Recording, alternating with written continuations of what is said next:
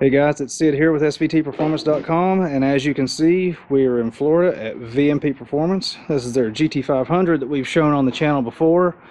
Mr. Starkey himself is going to take us through some of the intercooler upgrades they have for the Predator 2650 powered motor. So 3100 is all the rage right now, the new 3.1 liter TVS, but this still has a 2650 on it. But I wanted to talk to everybody about something that was very important to Supercharger upgrade and development, which is cooling. Looks like you've got us 3 intercooler cores set out here, and from this far away it's tough to tell the differences, but there's definitely some major differences between the 3. So some pretty cool stuff. This is our original 68mm street core that you probably saw in a video earlier this year. This is our 81mm race core, and this is a unreleased 87mm ultra core. So the easiest way to spot the difference is just the thickness of the core. You can see this one is sticking up quite a bit from the flange, just a little bit on this guy, and this one is actually below the flange height. This one's factory height, but it is a better cooling technology. So basically the core is different and it's more efficient than the factory core. Yeah, working with PWR, they have some awesome bar and plate technology that is actually more efficient in the way that it transfers heat to the water. And we are also able to play with other elements of the design, such as the fin count, the water flow rate internally, everything, and basically optimize. So it's out there on the interwebs a little bit, but we are coming out with a 3100 for this car, and it is going to reuse the factory lid. However, we had to make sure that we addressed the intercooling limitations properly. Some people are saying that we need to have a dual pass intercooler, that we need one of these big things that's in the lid. We've already proven with our Odin Supercharger system, you don't necessarily need a huge intercooler core. You need the right intercooler core, and you need to carefully watch pressure drop across the intercooler core. So that's a big thing that, well, we hit on it in earlier vids, is it's all about moving that CFM. And if you can move airflow through this core more efficiently on a positive displacement blower, that pays massive dividends. There's more magic to it than just in the core itself. You guys have played around with the ports as well. As you can see, this is sort of your standard style water inlet outlet port, and this is the high flow D style, and we are now making a 16 AN fitting to go with that. Now the cool thing about this AN fitting, it's completely modular. We have a part here that you can change out for the stock round ports. You can run 16 AN to 1-inch fittings, or you can run 16 AN to 3/4 inch fittings if you have not yet upgraded your factory coolant lines.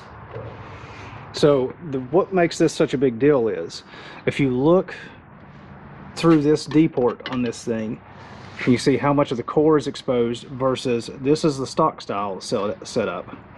And basically you get, what is that percentage wise on flow? It's probably increase? Another 30% increase in surface area to reduce the water side restriction. So that's more water flow through the core. The more water flow you can get through it, the more efficiently it can cool. Yeah, the more heat it can carry away from the air. And let me tell you something, with intercooler cores, you want as much water flow as you can get. You can never have too much. So that plays into a part that we showed on Chuck's car earlier in a previous video, your guys' water tank. And this one is a rapid prototype, 3D printed. This was the very first one. It's actually a puzzle piece, so it's not functional. Yeah. Don't try to fill this up with water. But one of the really cool things about the Odin ice tank, it actually fits the Predator with the heat shield removed or trimmed up. I know Jay's really proud of his heat shield, and him and I talked about this.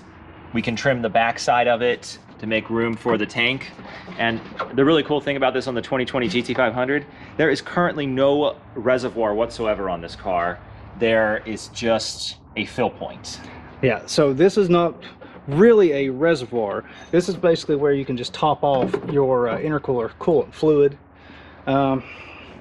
There's basically the fluid is just what is in the core that's in the car and in the heat exchanger. There's no larger tank, and that's bad for just having less coolant to work with. Some capacity. You know, in this case, this will give you the ability to add ice for drag racing, which, listen, this car is never meant for drag racing, but people frickin' do it anyways. That's correct.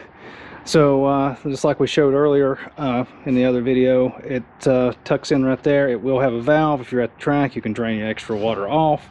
And I'm guessing on this setup, you've got you'll be plugging off one of these ports. You'll only be using one port.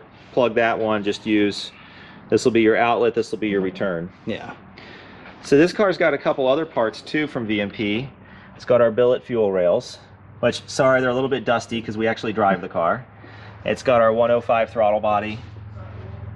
It's got a smaller pulley. It's got our tune on it.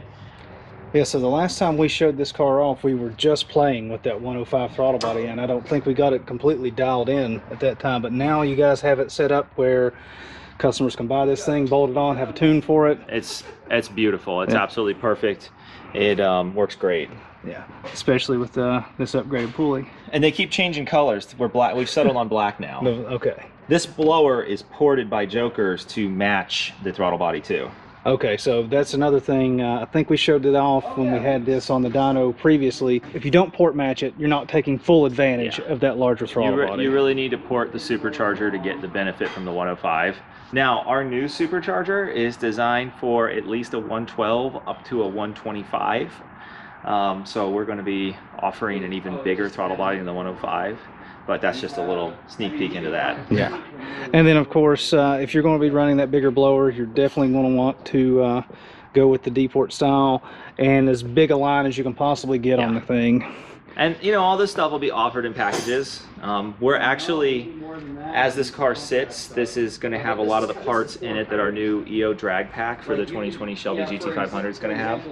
We're actually getting an EO number on a couple different packages for the stock Supercharger.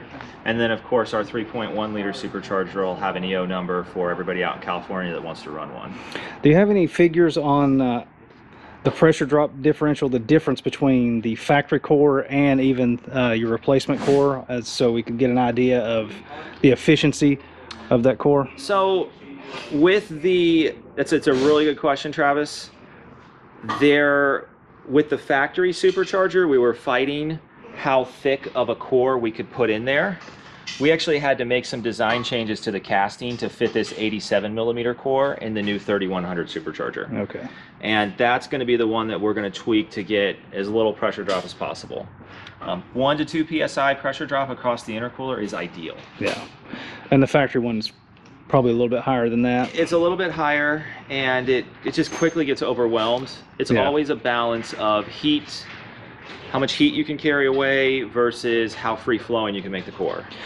Yeah, so that's another thing that plays into all this is just the velocity of the water you're moving through it, how much heat you can get that water to absorb, how quickly you can get it out, and then when you're dealing with capacity, you have more cooler water to absorb that heat, make your big power much longer than you could without it.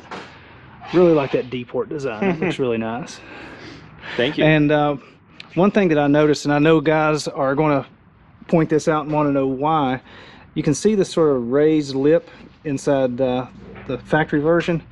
There's no point in knocking this out more than what the diameter of your tube going into that is. So that's what that raised lip is. But if you look at their D-port design, the lip on this one is much smaller because the wall is thinner on the piece that they're making out of billet aluminum here to fit perfectly. And of course you got an O-ring seal on that, so it seals up nicely. An O-ring seal around here too. Correct. It's going to seal up against your face. And yeah, it's a great looking piece. Nice billet aluminum. And I like the modularity of it, so if a guy wants to run, you know, the factory lines for a while, he can do that. Then he can upgrade his fittings, go to larger lines. Looks like you guys are really making this thing modular for people who want to build it as they go. That's something that we've been really successful at in the past, and we wanted to continue that with the 2020 GT500 upgrades, because not everybody wants to drop a whole new supercharger on the car, make the car look different. We've actually had our Odin supercharger on the Predator engine. It performs great. It fits if you change the thermostat housing, but this car is so unique and so special. We wanted to give people the ability to run the factory lid, or even one of the new billet lids that are out, and then, you know, upgrade as their horsepower goals change. Yeah, you know, GT500 guys love their little snake and their hand-built plaque here. So if you can keep that lid without, you know, a huge sacrifice in power or efficiency, you know, why wouldn't you? Yeah, so the new 3100 will let them do that. Yeah, that's great. Well, thanks for showing us the car. Thanks for stopping by, Travis.